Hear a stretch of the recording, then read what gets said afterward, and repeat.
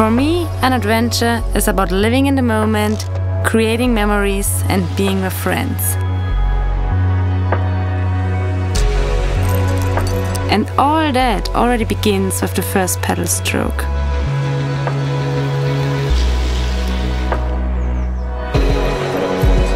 But it's not just the mental side. Testing what my body is capable of is addictive to me. Finding the right balance between challenge and reward, it's the best feeling you can get.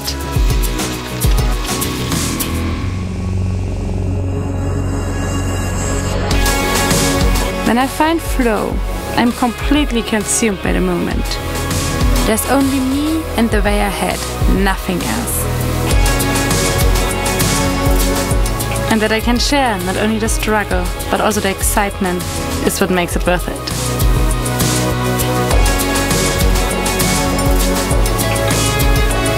I'm Raphaela Haug, and what matters most to me is the experience.